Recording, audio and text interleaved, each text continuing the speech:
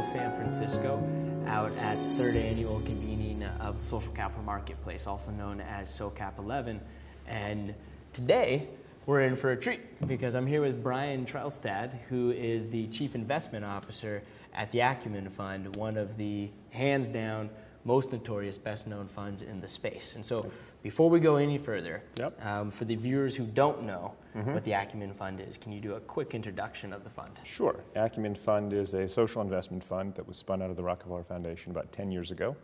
We raise mostly philanthropic funding, but invest debt and equity in early stage unreasonable social enterprises, health, water, housing, energy, and agriculture, primarily in emerging markets, exclusively in emerging markets, primarily in South Asia and East Africa. As the Chief Investment Officer of Acumen, what's the biggest struggle to place investments in these markets? The biggest struggle we've had is converting really compelling ideas into investment propositions. So we spend a lot of time working with the entrepreneur to understand his or her business model, really document the assumptions, build a model from the ground up, and then take the risk. There's no certainty in this. So we're willing to take a flyer on the business model, but we really need to understand what the model is or what the entrepreneur thinks it is over the next 2 or 3 years. And I think that's one of the things that's missing from venture capital generally, and we're trying to bring that to development finance, is an entrepreneurial, sort of an entrepreneur-friendly source of financing.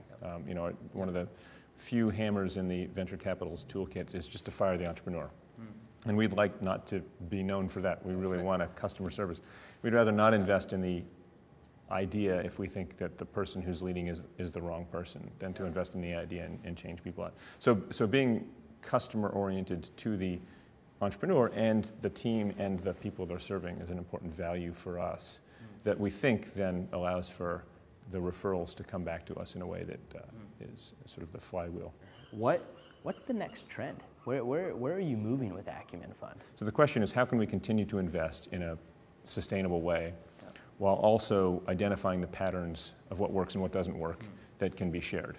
And so you're going to see a lot more of an investment from Acumen Fund in the understanding what works, both with deeper dives on impact assessments, with more open source sharing of knowledge, with more case studies, not just of our own portfolio, but others that can provide people with toolkit, best practices. When should I be a nonprofit? When should I not?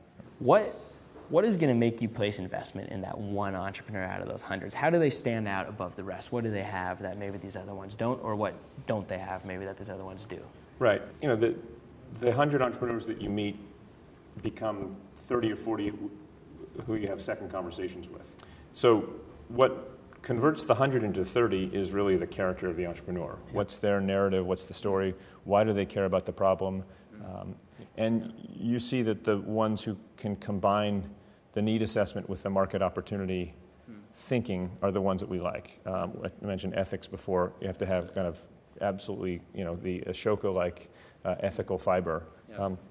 And there's this notion of persistence. And, is this person going to run through brick walls? Have they run through brick walls to get into the room so that I can be talking with him? And so those are the kinds of things that help us think about whether or not to have the second meeting. Next on the list is the social impact thesis. Is this a big problem, and are these folks trying to solve it at scale? So we try and understand what the impact is, what the intervention is, and why it matters. Why should we care about it? Why should we use our scarce philanthropic capital on sanitation in Kenya? That's a pretty obvious solution. The third piece is finance. Does this, will we get our money back? Is there an investment thesis here? And then finally, I like to say, and one of the things that differentiates us, I think, a little bit from some of our other peers, which are doing mostly debt financing, is that we're really swinging for the fences with every investment. So what we want to do is be able to pick entrepreneurs who can help tell the story of innovation in sanitation, or innovation in clean water delivery, or innovation in solar lighting. And so there has to be a dimension of a breakthrough around business model innovation as part of it. That usually is what separates the 3 or 4 to the 1. That and the financial model where you finally understand the economics and propose things to our investment committee. I think that makes perfect sense. Well, with that, Brian, I think we need to wrap up. Great. Excellent. I know there's a lot going on, but thank you so much. Well, thanks for... And I really look forward to the next conversation. Me too.